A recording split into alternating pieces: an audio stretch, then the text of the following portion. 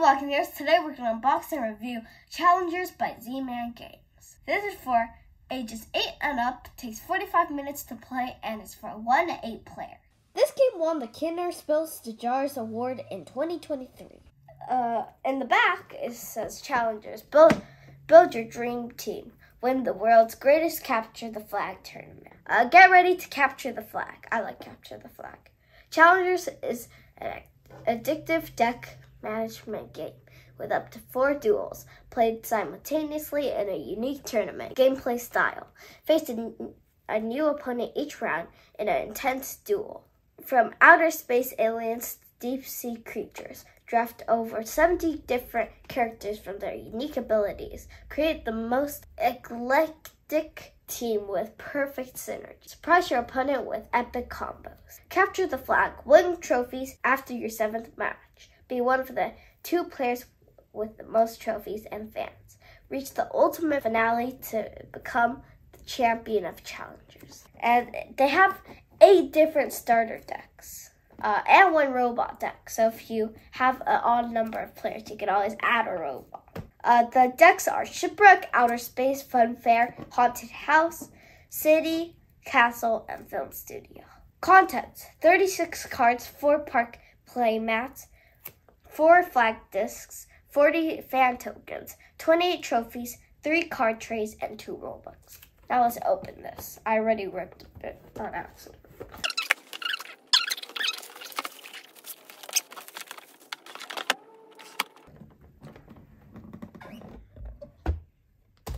Okay, so here's the rulebook. There are 4 flags, 40 fans, trophies, and some card decks. The maps, everything you need is here. It looks pretty simple. There's not many rules. Here's a game example. Oh, there's T-Rex. Okay. Yeah, it doesn't look that hard. Okay. Now this, I'm not too sure what this is. These are stickers. I think you will put it on the boxes where you put the cards, because the cards have boxes. Here are the trophies and points, star points. Some of the trophies fell out. Here are the flags. They're bigger than I thought. They're pretty big. Let me show you. I like the colors. Oh, nice. I'm liking this game already. Red, and then the yellow's the same thing, and then so on. Okay, here are the battlefields. This kind of reminds me of Onitama. Here's one of the battlefields. This one's the red battlefield.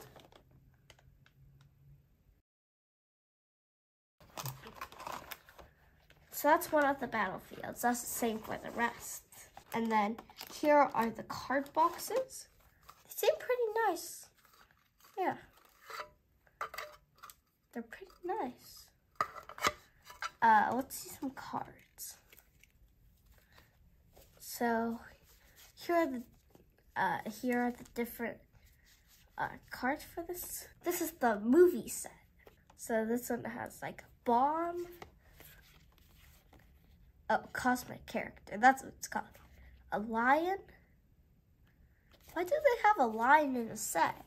A heroine. Villains. And lastly, the T-Rex. Nice. This looks cool. Let's do one more. Okay, for some reason, this next faction is thick. It's thick. It's thick. So maybe it's less powerful, but they all have effects. So I don't know. This is the festival one, or whatever you call it, the carnival. That's what it's called. There's a clown, some jugglers, vendors, ponies, pyrotechnicians,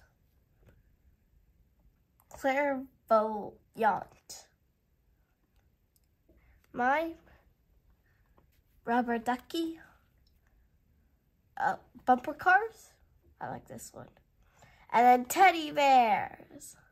And then in this one, here, you decide who you're going to battle in what battlefield. So on the first round, you'll battle that the first person in that battlefield. So whoever else has purple on the top will battle in that battlefield, and so on.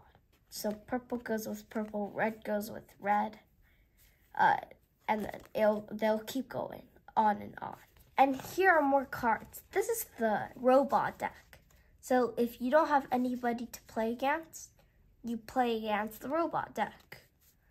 If you're playing one player, or 3 players, or 5 players, or 7. Any uneven number, you'll play with the robot deck. There's a lot more. There's a castle. What's this? I don't know. City deck. Yeah, that's what it is. City deck. Oh, some more film cards. Okay, so it looks like they all have this much. It's just they're all mixed up. We'll play this game and come back with our final thoughts. The objective of the game is to gain the most fans in the world's greatest Capture the Flag tournament. Every player takes a 6 card of their starter deck. Each round starts with a deck phase. 1. Move to another park, if necessary.